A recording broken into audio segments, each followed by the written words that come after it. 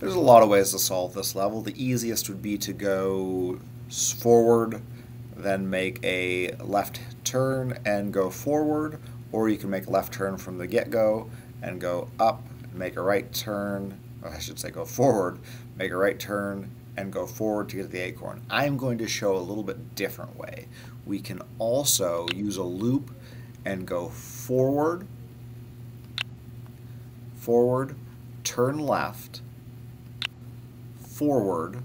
So what that does, forward, turn left, forward, turn right, and then go forward again, which we already have that forward there. So basically my loop starting over again. So move forward, turn left, move forward, turn right, move forward.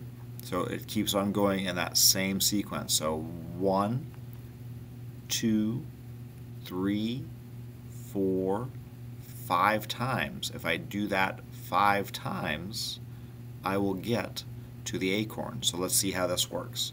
So move forward, turn left, move forward, turn right, move forward, turn left, move forward, turn right, move forward, turn left, move forward, turn right, move forward, turn left, move forward, turn right, move forward, turn left, move forward, and we're there. So see how that's repeated.